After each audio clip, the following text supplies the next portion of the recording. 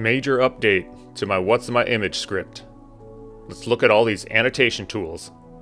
Welcome to SETI Astro.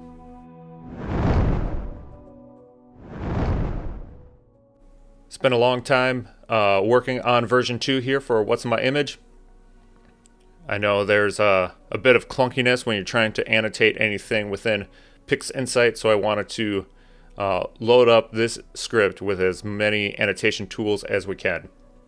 There's also been a number of advanced feature updates since our last video, so I think we need to step through all of it and really see what the script is capable of doing now. So again, there's the advanced search pane, and this allows you to filter various object types. For our examples, I think we're going to go ahead and look for quasars in my Andromeda image here. So if you select anything in this right pane, be sure to click Confirm Selections. And then I'm going to search the entire image for quasars. And in the mini pane, it pops up all the ones it found. And then in the central pane, right, you can do your zooming. And you know, some of them aren't visible, some of them are visible. So let's kind of step through some of these other changes here. If you now click on the Annotation Tools button, a whole lower pane will open up for us. And what that's going to do is allow us to do all sorts of annotation changes on our image here. As always, you can click the marker you want, and you could double click to pull up the information for it.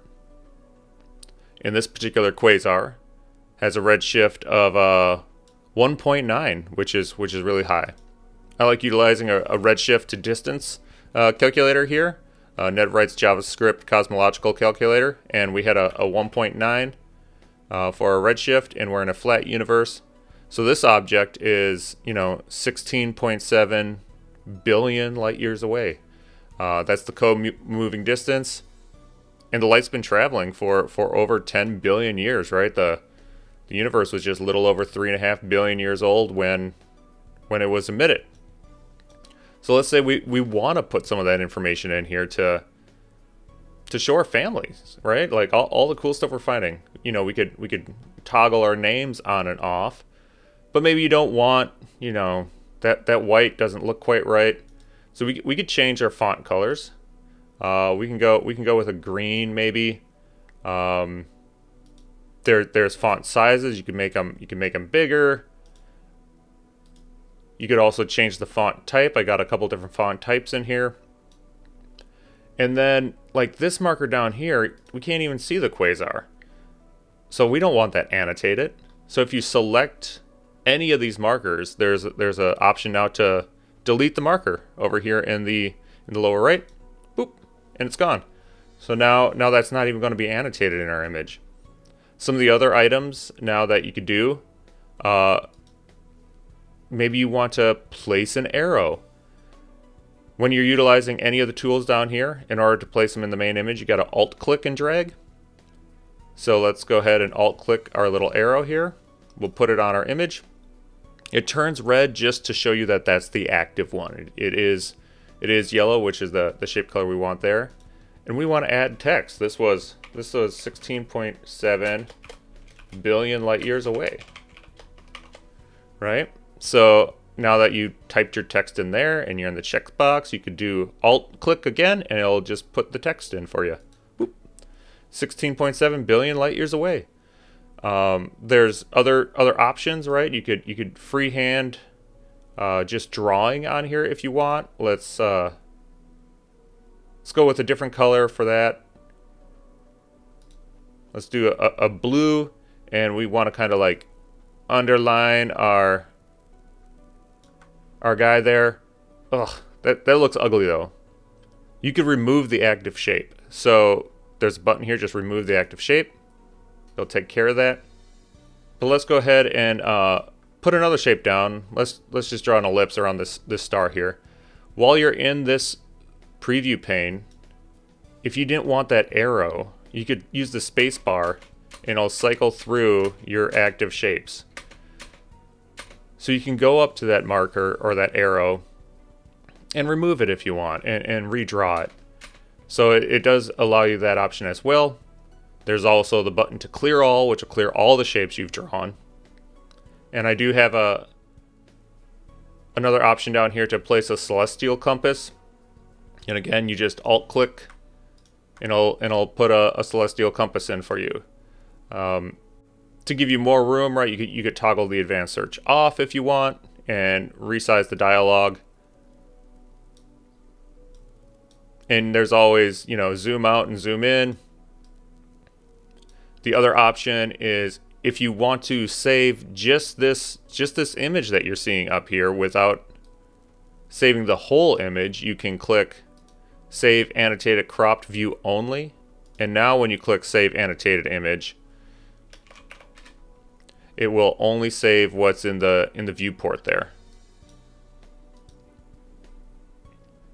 As always, you still have the option to save the full CSV file if you want to export all the data in the tree box down here to put it in Excel or whatever, and then dump that into PixInsight's Annotate image. You could also take an image you generated from Annotate Image and open it up in What's in My Image to do further annotations with some of these freehand tools that make it just a lot easier to place arrows, circle things, put text on the screen. It really should help you within PixInsight just annotate up your image a little bit better, and put some of these cool little notes in here to show everybody what's in your image and all the cool things that you've been finding. Another edit feature is if you Ctrl+click, you can define distances between 2 points. So this was 2 arc minutes, 37 arc seconds. This may help you determine the celestial distance in the sky between maybe close binaries, or you want to figure out how far away certain objects are from each other. I know I've struggled just to figure out how far away certain things are from each other in the sky. Sometimes it's hard to find that information out. So yeah, now you can Ctrl+click and put in distances, and those do act like shapes. So you can toggle through any of them you have drawn with the spacebar, and you can go ahead and remove them as well.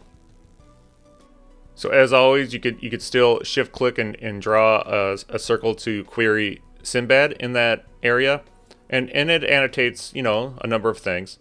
But there's also a new deep search query, and I will give some caution here. It searches a lot of data. There's the Gaia data in there, 2MASS, SDSS, the U.S. Navy's Deep Sky Survey. So it's a lot. I would recommend using small circles and search with that. But you could see, you know, Sinbad only pulled up a handful of objects in this region here. If you click deep search, it'll go ahead and query all that. It's going to go ahead and find like everything that's within that circle. And if it's too much, if it doesn't return any results, you may actually have to just make your circle smaller, because it may have just overloaded the data array. But now you can see everything in this circle here has just a lot of points around it, a lot of different items. There's different photometric catalogs. There's the 2MASS point sources, Gaia data, just tons of information. And now if you double click this marker, it's not going to pull up Sinbad anymore. It's going to do that Ned search right at that location with a very tight radius around it of just 2 arc seconds, so you could find that particular object that you double clicked on. Again, I would use caution with using that small search circles. The other thing in the wrench, if you are using the deep search, definitely increase the number of objects you could download at a single time. It'll make sure that you're getting all the information as you can in there. So I hope you guys like the big update here to our What's in My Image script, allowing you to just annotate away. As always, if you'd like to become a channel member, we'd greatly welcome you. Please comment, like, and subscribe.